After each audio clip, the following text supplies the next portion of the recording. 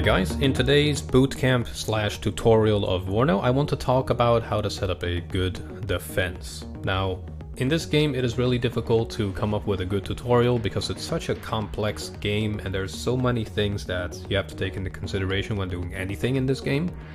That it's really difficult to, have like a golden rule of defending, a golden rule of attacking. So I'm going to show you guys a couple of examples here in a couple of games that I've been part of, and tell you guys what to look for or what to kind of take notes of. So I do hope that this is going to help out some of you, because a lot of people are panicking when they're defending, when the enemy's attacking, or they are panicking and making some miscalculations when attacking. So I will also be covering the attacking aspect of this game, but we're going to keep them nice and simple and only focus on defending in this video. So I do hope that you're going to pick something up and improve your gameplay. Okay, so here's one example of a well-executed defense. So I am playing as the 3rd Armored. Our opponent is the 79th Armored. So we got NATO versus Soviet Armored. And as you can see, we're doing a big tank push out in the open. We're basically moving towards these tanks here. And what my opponent has done really well is place ATGMs on flanks to ensure that you get side shots on tanks. So that is one way you can utilize an otherwise cheap unit, worth 60 points, in a way that it can block a force that nears 1,000 points. So you want overarching lines of fire with units. So this M1A1 with one shot got dropped down to 2 HP. Another ATGM on the right side, well, it does hit this M1A1. But right now these tanks are basically caught out in the open. And then what Mo does is move his tanks in a slightly better position to be able to give fire support and fire on these tanks when they're out in the open. So we pop out of the smoke to engage these guys once more. We do engage the tanks, but once again we get a beautiful kind of crossfire happening from Mo. But the most important thing is he doesn't do anything drastically. He doesn't simply just, move all of his units forward and do a big risky counterattack. Another good way to have a good defensive line is by having a good secondary defensive line. This T80BV and T80U and this T80BV and BRM Recon were all way back here. Now his frontline tanks were up here, but then he had a secondary line of units back here to react as soon as I make a move. And that is exactly what he's doing. So he's moving up his T80BV to start engaging some of my units, while my two M1A1s are basically inoperable. They're trying to fix up. They're really in a bad spot. The moment they move up again, they're going to get shot at from 3 different directions. So I am doing a little bit of a rushed attack in this case, because I usually don't really play against opponents that have a good defensive strategy. Mostly these defensive lines crumble really quickly the moment you attack it aggressively. But that is not the case here. This opponent is well calculated and just taking it nice and slow. So once again we pop up with our M1A1s. The Conquerors immediately start firing. We once again get side shot and this guy drops down to 2 HP, and then the tanks that are at 3 different positions immediately destroy the M1A1. This ATGM, because it's on the flank, does not care about the smoke that you drop on the front of the tank, and now all of my tanks are either destroyed or so badly damaged that my entire push is wasted. And I don't think our opponent actually lost anything major, like maybe an infantry there, but that is about it. And look at this defensive line. So he's got regular infantry up on the front, together with recon. He has ATGMs on the flanks, this one got destroyed, but then he has tanks on 3 positions to ensure side shots, because that is really how you win against heavy armor, is by getting some good side shots. But this is only one example of a well executed defensive line, and the most important thing is to have multiple lines. So his initial line is right here with a couple of Motostrelki, then he had 2 tanks over here, and then he had a couple more tanks way in the back. And that is a perfect example of how to set up a good defensive line. Now one scenario isn't really going to cut it because there's different maps, there's different types of battle groups, so I'm going to go through a couple scenarios and hopefully that'll give you an idea of how to best use your units to the fullest when setting up a defensive line. Now here is another example of a kind of a desperate looking situation. So we have Holly on the left side in a 3v3 that we did, and we have Skific attacking this position very aggressively. So as you can see, there's military police, lots of recon units, all the way to AA and supplies, 2 heavy tanks. It's just kind of a difficult situation, you might think, when the only thing you have is a Sapri squad and 1 tank. But when you're up against someone that has overwhelming firepower, the best thing to do is to revert back to ambush strategies. So that's exactly what we are trying to do here. So I have a T80U here. Basically, I'm moving it into an ambush position here to try to get any unit that tries to, you know, go out in the open here. We have 1 tank in the south that is going to engage. And at this point, it once again comes down to pincer moves. So this T80U immediately hits the M1A1 and smokes. And over here we have a T80U engaging this M1A1. And when that is fallen back, we move up another T80U to give it a side shot. And just like that, we've neutralized the main bulk of his forces. These 2 tanks are basically both gone. This guy's on 1 HP, the other tank got destroyed in like 3 seconds. And now we immediately equalize the playing field. So now we can bring in some more infantry and try to hold this push off. But the main thing here is to not rush it. Just keep your tank nice and safe until reinforcements arrive.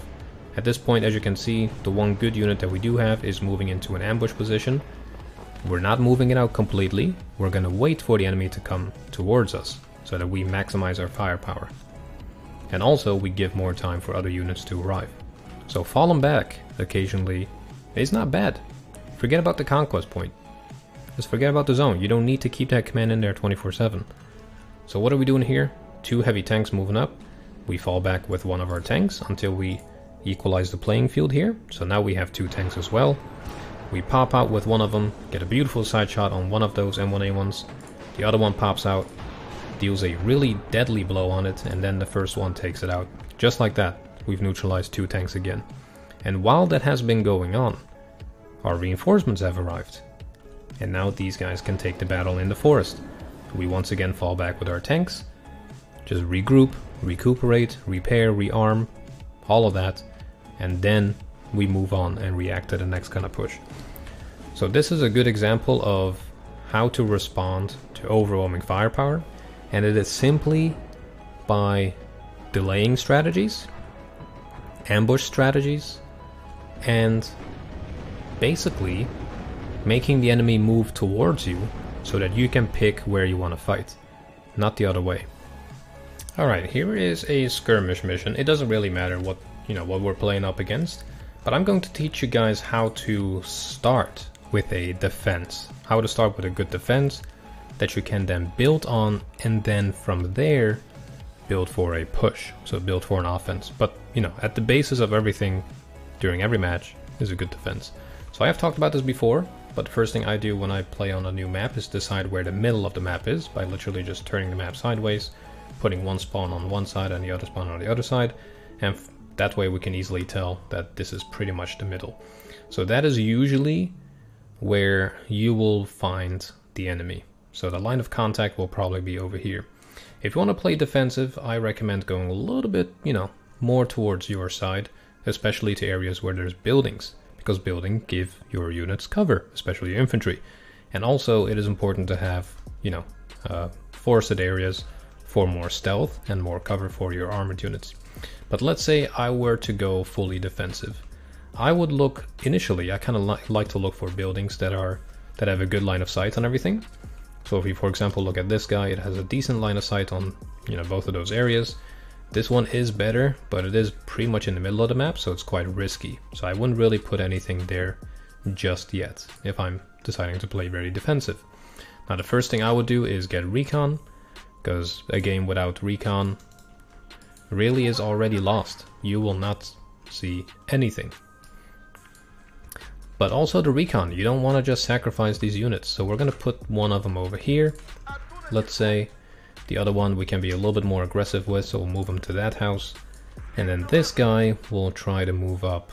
We'll try to move him up here, and then we can walk him up to where we want. Now the second thing I like to do is usually go for AT gems. And AT gems are really good at denying the enemy territory.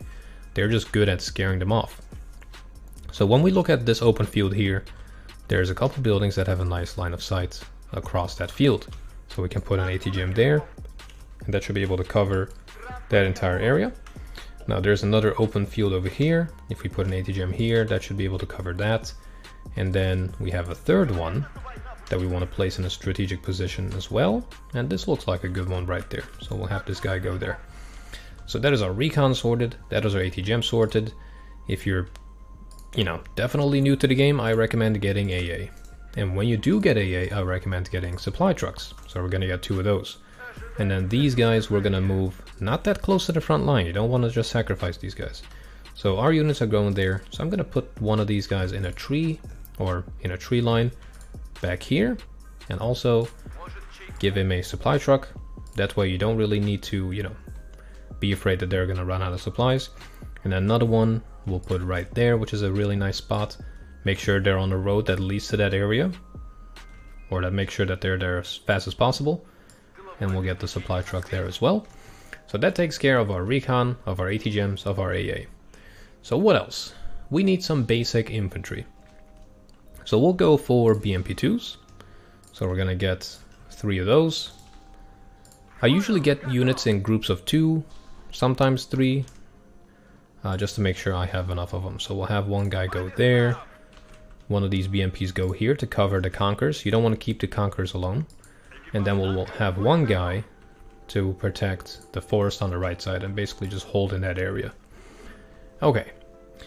Now there's a couple different types of zones on this map. Here it's kind of open, here it's really open, over here it is a forest fight. So this also comes down to knowing which units to use where. For example, we have these Sapperies with RPO launchers, which are amazing against infantry. So we're gonna have one guy go here and unload right here. And if you're wondering which buttons I click on my keyboard, I do recommend checking out my hotkeys tutorial. So we'll have one of those go there. And on the left side, you know what, I might want another squad of Monostreliki to cover here in the forest. Alright, that leaves us with 335 points. Let's see what else we can get. Probably could get a tank, just at least one tank to hold that open field. So we're gonna get a T80UD, super heavy unit. But usually I also want to have a supply truck with these guys, so I can keep filling up the smoke dispensers. So we're gonna go for a cheaper guy, in this case a T80U, so that we can get a supply truck. We're gonna select them both and put them in a nice, like, conservative position. And then we're gonna launch the game. And I'm just gonna speed it up and kind of show you guys how this is going to perform without me even touching the mouse and keyboard. We're just gonna observe and see what happens. And kind of just show you how effective these kind of smart, positioning of your units can be. So right now we're getting engaged by a Bradley, so obviously you would fall back and get into a slightly better position, but then the Conquerors takes care of that. Over here we have the Conquerors destroy the truck, our T80 is going to destroy the tow. All of our recon is spotting pretty much everything you can think of and is doing an awesome job. When you do see AT gems, I recommend just smoking off your units. And this is really important in general, but especially so if you're playing defensive. And we're just gonna let the enemy attack us, and that is definitely the best way to win these kind of engagements. Conquerors destroying a Bradley. Look at that, we've already destroyed lots of high tier units. And we're not even attacking. We are just defending and building up points to build for an attack. But the most important thing about this game, about how to get better, is first how to know how to defend. Because if you're good at defending, attacking is going to be a piece of cake. Because you will lose less units, thus you will have more points to spend on forces you want to attack with. With this general setup, we have a really good overall setup of units. And yeah, it performs really well, as you can see. Even though it is AI, the unit positioning doesn't change, the line of sight of these will still remain vital. Now the best way to learn the game is by playing it, but I do hope that these couple of scenarios and examples give you an idea of what to look for when setting up defenses or when to set up kind of a flexible front line. Especially the first scenario that I showed was a really good example of how to set up a good flexible front line that hopes that you push in so that you can get good side shots and overarching lines of fire. And the second and third were just a good example of what to do when the enemy is overwhelmingly attacking you, which in that case you just slowly retreat, build up a new line, and then do a counter attack. Speaking of attack, that's going to be the new tutorial, or the next tutorial, so I'm going to be talking about offensive moves and how to set up for an attack. And there's a good couple of scenarios I can talk to you about, so I do hope that you're going to stick around for that as well, and hope you learned something, because that is really the purpose of these videos. Take care.